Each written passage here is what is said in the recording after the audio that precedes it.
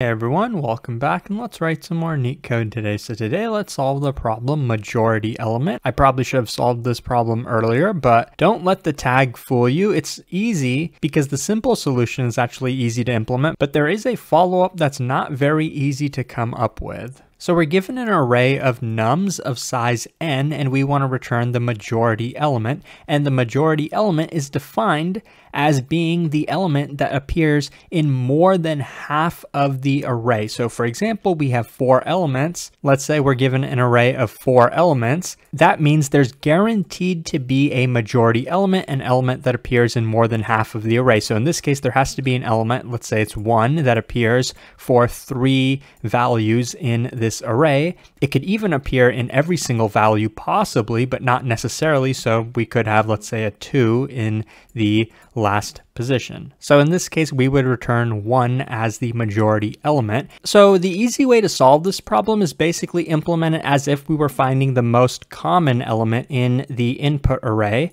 But to actually solve the follow-up question, we will have to leverage the fact that it's the majority element, not just the most common element. But for now, let's focus on the simple solution. We're given some values. We want to know what's the most common value. The best way to do that is to count the occurrences of each value. What's the best data structure to do that? Sometimes you can use an array, but if you're given arbitrary values, like these values could be in any range, let's say, the best way to do it is with a hash map. The reason we're using a hash map is because we can have any key value. We can use any integer that could be in the nums array as the key value, and the value in this case is going to be the count of each number. So n is going to be mapped to the count, and we can do this operation. Any operation on a hash map is an O of 1 time operation. So we can count the occurrences of each value in big O of n time just by iterating through the entire input array. But the downside is that the memory complexity is also going to be big O of n because we are using a data structure, a hash map. So this solution is pretty straightforward to code up if you're familiar with hash maps. So let's get into it. But let's keep in mind that there is a better solution, which is also linear time, but uses less memory. Okay, let's code up the hash map solution first. So let's create a hash map. Let's just call it count. We're going to count the occurrences of each value. And let's at the same time keep track of what the max value is so far. So we're going to have a result variable, which is going to keep track of whatever the max value is. Let's initially set it to 0 and the max count of that result value. And this result is really just the candidate. We don't know that it is the result until we finally go through every single value in the input array. So for n in nums, so you can think of the result as like the candidate for being the result. So for each value, we want to update its count. So this n value, we want to increment its count by 1. So we can do that like this in Python, 1 plus whatever the current count happens to be. If n has not already been inserted into our hash map,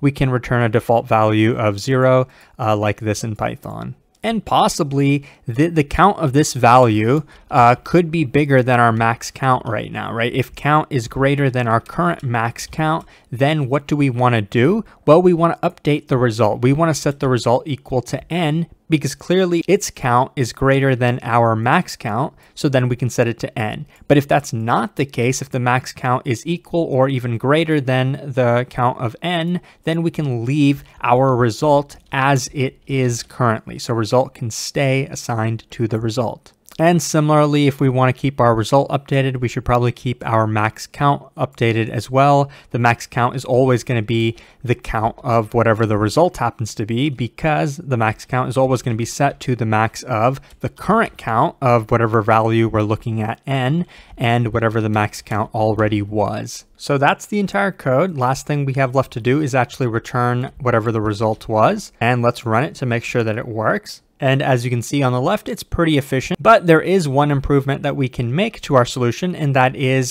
getting rid of the hash map. And just to let you know, it is kind of difficult to come up with this algorithm that I'm going to show you. It's actually named after, it's like an academic algorithm that's named after people, Boyer-Moore algorithm.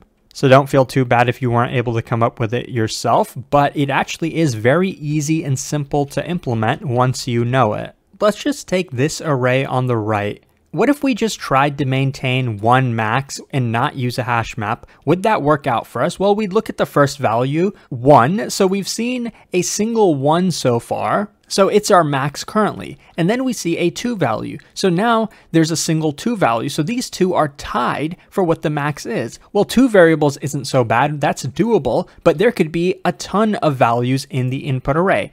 Next, we see a 2 value. So there are two values. Next, we see a 3. So now we got to start keeping track of 3s because 3 might become the maximum. Now there's 2 3s in here. So these two are tied for what the max is. So maybe we're not even looking at the 1 anymore, but then there's 2 more 1s. So there becomes 3 1s and then 1 becomes the maximum. It's not possible if we're counting the occurrences of every single value to keep track of what the max is.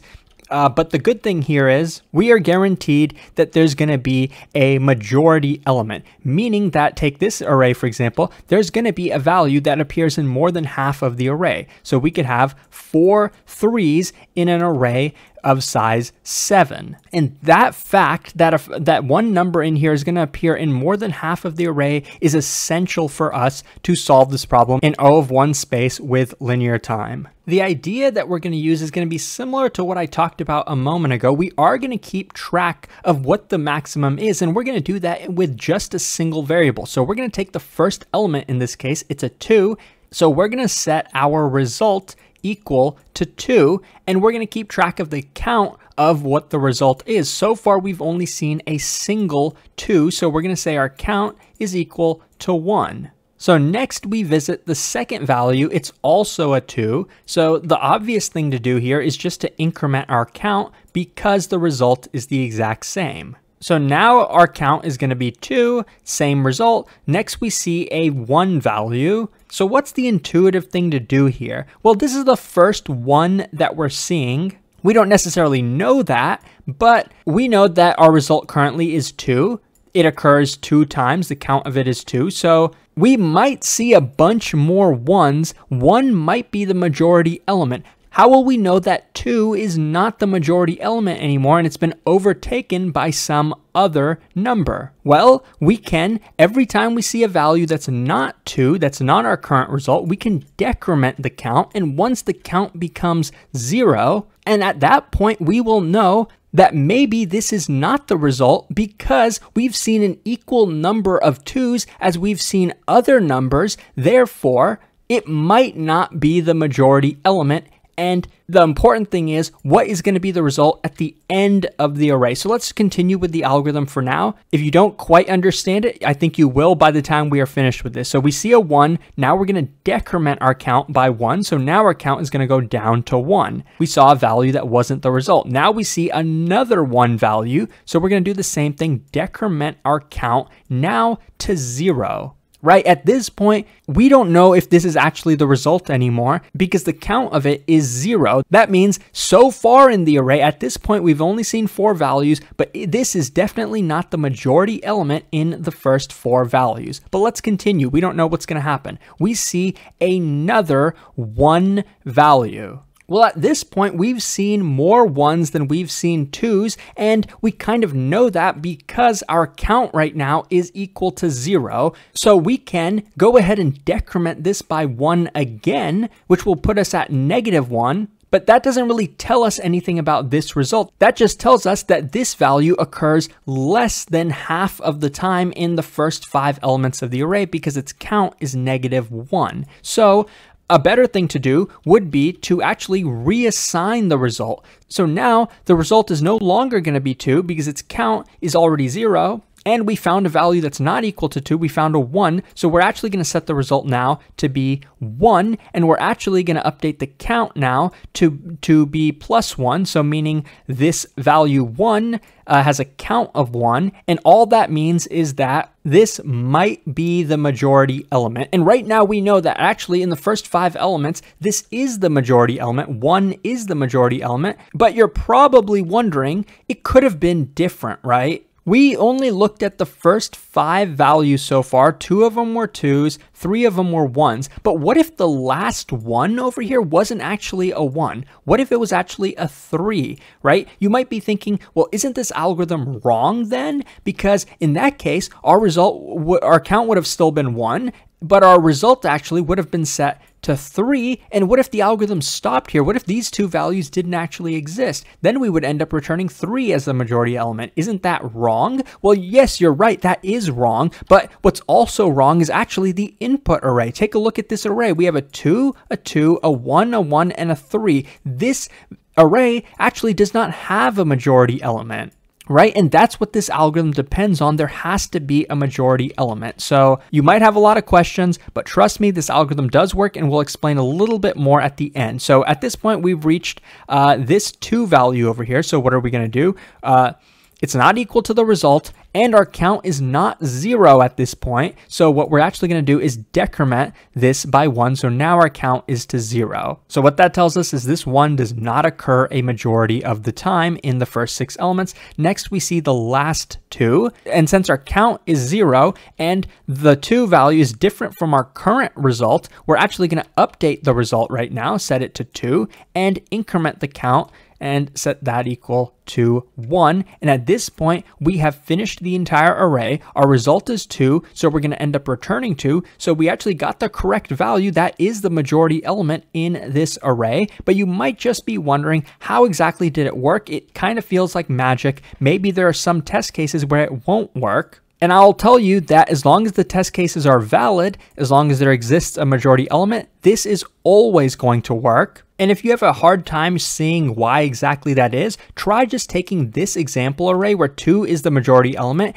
and 1 is the non-majority, but these 1s could be anything. It could be, some value like 3, or it could even be multiple values, right? It could be a 3, a 4, a 5, it could be anything. But think about it like this. You could rearrange these 2s any way you want, and the algorithm will still work. You can try it. You could have alternating 2s and then the non-majority element, right? Something like this. And in this case, we'd say, okay, +1 to 2, -1, +1, -1, +1, right? At that point, we'd see 2 is the majority element. It occurs a majority of the time. We could swap these around. We could front load the non-majority elements, right? We could have a 1, and then have some 2s, and we'd say, okay, -2, +3, because we know that the majority element occurs more often than the rest of the array combined, right? So we'd see that this is the majority. You might start to see kind of why, right? This is the intuition behind it, because it occurs more than half of the time. That's very important. That's why this algorithm works. Now let's code it up. It's pretty easy to code. So this is our original solution where we used extra memory and the hash map, but let's code up